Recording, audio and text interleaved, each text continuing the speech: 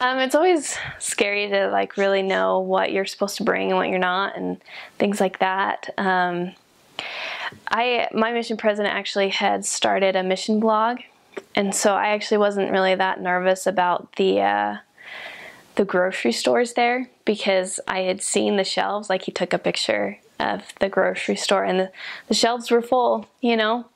And so really pretty much anything that you need, you're gonna be able to find food-wise at the grocery store. There's obviously things that are gonna be more expensive, but you can find Nutella there, and to me, if you find Nutella somewhere, that's all you need, you know? You can occasionally find Oreos even. There's not a whole lot of cereal, so if you have a favorite kind of cereal and your parents want to send you that, then that's a good thing to send, because they're just really, I mean, there's 4 flavors, like Corn Flakes, Bran Flakes, Rice Krispie Treats, and some African cereal. So there's really not a whole lot of cereal options.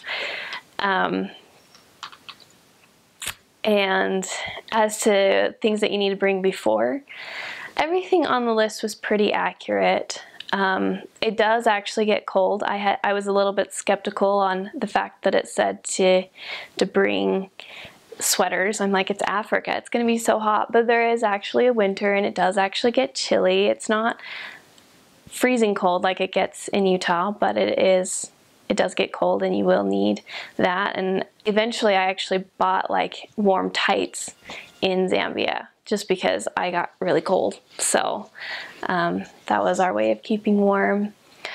Something that my trainer told me like once I got there was to separate my clothes into Sunday clothes and area clothes. And so, because you're gonna ruin your clothes out in the area. And so coming prepared with that would be good, to have some clothes for the area and some clothes for Sundays and for zone conferences and things that you want to look a little bit nicer for. One of the things that I didn't need were the sandals that they told us to bring. I never used them. And on my mission packet it said closed-toe shoes or closed-toed sandals, and so it took me a long time to find them, and I finally did, and I brought them, and I never used them. So, I mean, that's up to you. For like the area clothes, I actually wore Jody dresses. I found them at the Sister Missionary Mall, and they were awesome. They were my favorite thing. I would never wear them here because they are definitely for missionaries, but they still looked like brand new after me wearing them. I only bought like 3, so I'd rotate them, and I'd wore them almost every day for almost 18 months, and they lasted. They still looked like brand new, and so I was able to give them away to other people that could use them. That's another thing, Africans, they give you things like as gifts. Like, they have nothing, and yet when they love you, they'll give you something. And so it was always nice for me to like give something back.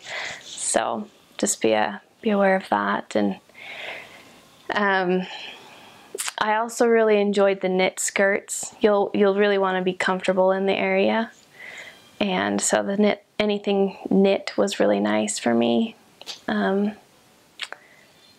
Yeah, that's what I really brought and appreciated, I think.